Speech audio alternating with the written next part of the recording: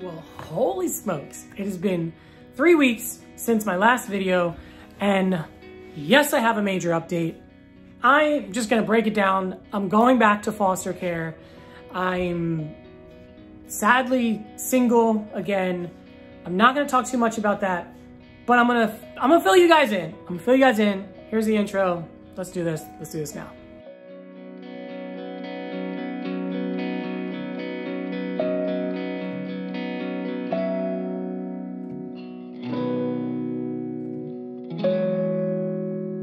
Okay, so, yes, I am single again. Alex and I are no longer together. It is very difficult to deal with. It is very heartbreaking. It's not something that I wanted, but we both have, I guess, our own paths, and things didn't really align. So what I will say is, I'm not going to talk much about this because I want to keep that part of my life private, but sometimes people come together and they're aligned, sometimes they come together and they're not. What I will share is there were things that I need to work on. I am very open about my life. I have codependency issues. I fear a lot of things in life and need to work on those things. And I am working on those things. I'm working on them through therapy and different things like that. But obviously there's two to tango, and you know, Alex is on his own journey in life, and it is what it is. So hopefully one day we'll be able to come back together, maybe, who knows, if that's what the fates align and God wants. And if it's not, then it's not. There was a little bit about me being a parent, a foster parent, even doing IVF, and if, you know, he was ready or not for that. And that's something that I think you're only gonna know as you are in a relationship with someone. I have to remember that I went down this journey by myself, and he, you know, came on board sort of, kind of, and basically realized it wasn't for him right now. And that's that. I don't really want to go into depth with this stuff. You know, I own my own things and the things I struggle with in life and in relationships, and I'm working on those things. Now, what I will say is, why did I stop foster care in the first place? And why did I transition to IVF? That I do want to talk about, and I want to talk about why I've decided to go back to foster care. So let's start with why I stopped foster care in the first place. Y'all know that everything I experienced with the Department of Family and Children Services was insane, and it drove me crazy. Well, it didn't drive me crazy. It just was a lot of emotions and roller coaster, and it was just too much. After baby S left, I realized that I needed a break. And friends of mine, people in the system that work with the system, all recommended I take a break. I tried to go a little bit more, and it was just too much to where I said, you know what, I'm gonna stop this. In that time when I met my ex, I realized that maybe I should do IVF.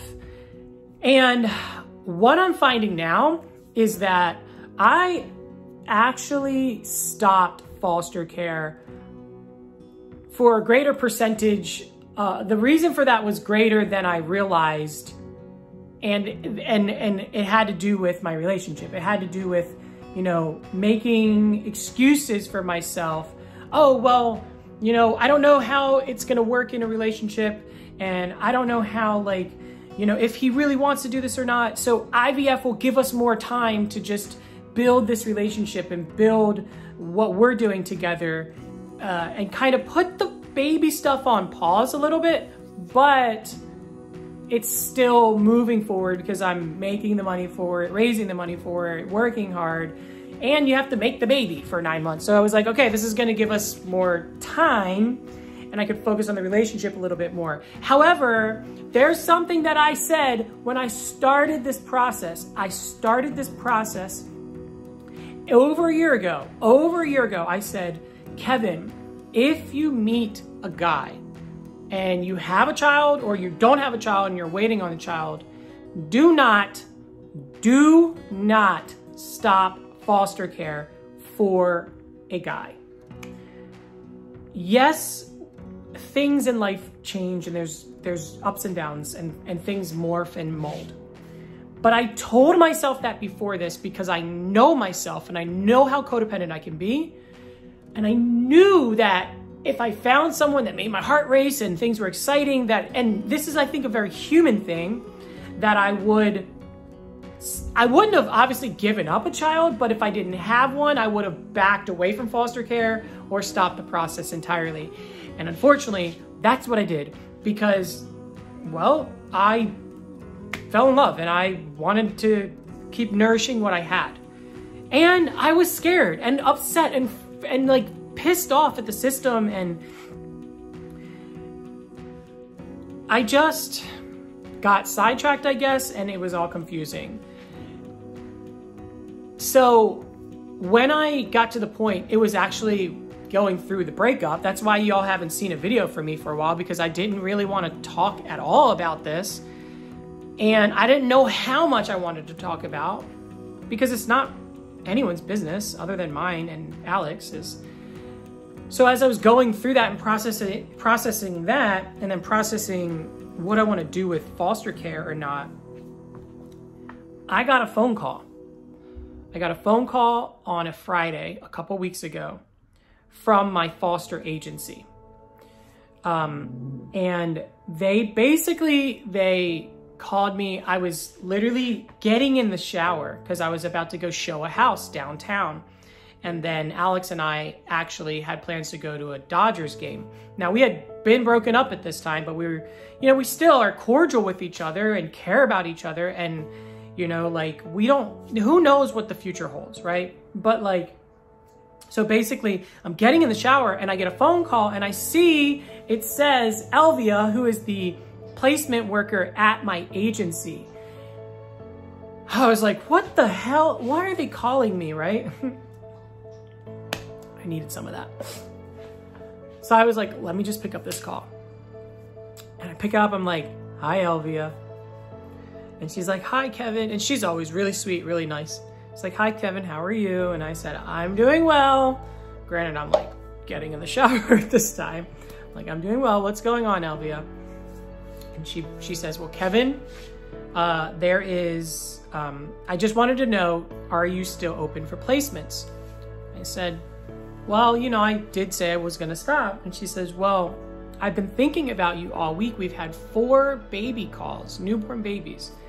And she goes, we just got a call today for a newborn baby boy. He's 2 days old. He's in the hospital right now. He's going to be released on Monday. This was on a Friday. She said he's going to be released on Monday. He's withdrawing. He's a Nigerian baby boy. And basically, I just kept thinking about you, and I was like, I got to reach out to Kevin. So I said, well, okay. And I don't know why I had this sense of calmness over me. It's like, okay, well, do me a favor and call the social worker back and find out, excuse me, of course, Lake was just scratching his collar. I said, call the social worker back and find out what drug the baby was on. Because that's important to know as you're doing foster care. Maybe I'll do another video about this. As you're doing foster care, it's important to know if they were withdrawing from a drug, what drug were they on? Because from my understanding, there's slight differences in what the results of each drug that the mother was using, how it can affect the brain cells and the body of the child. So she said, I don't know, I'll call the social worker back. I said, okay, do that. So here's where things get insane. I was like, all right, if I say yes to this child, I'm not going to pick this child up until Monday. So I have the whole weekend to go to storage, get everything out of storage and bring it back here. I get in the shower when she calls, and I knew it was going to take her 2 to 5 minutes to call them, ask them that question, and call me back. In the shower, now I'm in the shower, I turn the shower on, and I fall to my knees. And I'm like, God, I need an answer, and I need an answer right now. Do I bring this child in? Do I bring this child in? And I heard without a shadow of a doubt, and it was instantly, yes, yes. Not only did God answer my question, but he answered both the questions. I asked it 2 times and he answered it 2 times. And I said, okay, fine, I will do it. I will listen. And I finished in the shower before she called me back, and I got out and she called me back, and I'm like in a towel, and she tells me she wasn't able to get a hold of the social worker, but she would find it out. And I said, okay. I said, Elvia, I'll take the child in. There was more conversation, but I said, I'll take the child in, and, you know, I'll pick them up at the hospital on Monday. I didn't feel super excited. I didn't feel super anxious. I just was like, okay, so be it. Now, I know, obviously, if you guys know my story, I know how the system works. They call you on Friday, tell you to pick that baby up on Monday. Anything can happen. Anything can happen in a matter of hours. So surely anything can happen in a matter of a weekend. I'm getting dressed, I'm getting ready to leave, and I get a phone call from Elvia, and she says, hey, Kevin, they ended up placing the child with a different family. Come here, buddy. Let me take that off for you. I know, it's bothering you. There we go. See? She said they ended up placing the child with a different family, I think closer to where the child was located. You guys know that in the past, when this has happened, it has driven me crazy. This time, I was like, okay, cool. Thanks, Elvia. She said, do you want to be put back on the list for vacancies? I said, sure. Put me back on the list. But I said, Elvia, I'm going to tell you something. I'm going to say no to placements. If you call me, I would like you to call me for a child that is, you know, sort of like this. Like the mother was homeless. The mother, you know, had already lost children to adoption in 2 different states. There were some other things about the family that, like, this situation, obviously all situations are going to go first stop reunification. I support it. But this was also like the track record is this baby probably would end up going to adoption. Like, and again, reunification first. Anyone who wants to clap at me in the comments, I don't care. Do what you got to do. I'm very open about the fact that I want to foster with the intention of adopting. If you don't like it, unsubscribe to my channel. But if you do like it, subscribe.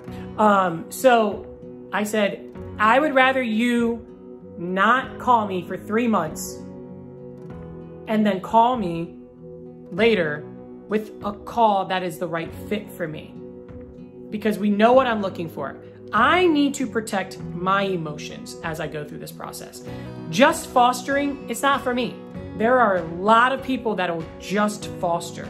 I would like to foster to adopt. And then, so we need to do as much as we can do. You cannot control anything about this process, but I want to do as much as we can do to help put myself and the child that I'm with in the situation that's best for both of us. So now, do I understand that reunification is first? Yes, I do. I will support it. I understand what it's like to give a child to a new family or back to the family. Like, I support it. I want to make sure that I'm mentally in the place of understanding all of that, and that's where I feel like I'm at. So, you know, I did get, over the last 2 weeks, I have gotten 2 phone calls. One was for a baby boy, ended up not working out. I was going to pick him up from the hospital. I guess we haven't heard anything back from them, so I guess they just went to another family. And there was one other, and it just didn't work out. I am totally okay with it all because I feel like the last few months I needed that break from the system, and everything that I went through with baby L and baby S, I feel like was the things that I needed to pull off that like scab from the system and understand the craziness of it. Because if you're doing this, it is very insane. It is emotional. It's an emotional roller coaster. And I just needed a moment to like stop and process it all. And I feel like now I have the bandwidth in me to experience something with dust in my throat or something, to experience like the insanity of it. It doesn't mean that I'm not gonna be like sad if and when, because I'm most likely gonna have to reunify a child, if and when reunification happens. It's gonna be really, really hard, but I'm at a whole different place in my mind. You know, I've been doing this now for over a year, and it's been, I have very little expectations, but I know what to expect, if that makes sense. So that's what's going on. All of the baby stuff is here. Like I've got the, I can't get the stroller, but all the baby stuff is here. I can show you this, Johnson & Johnson.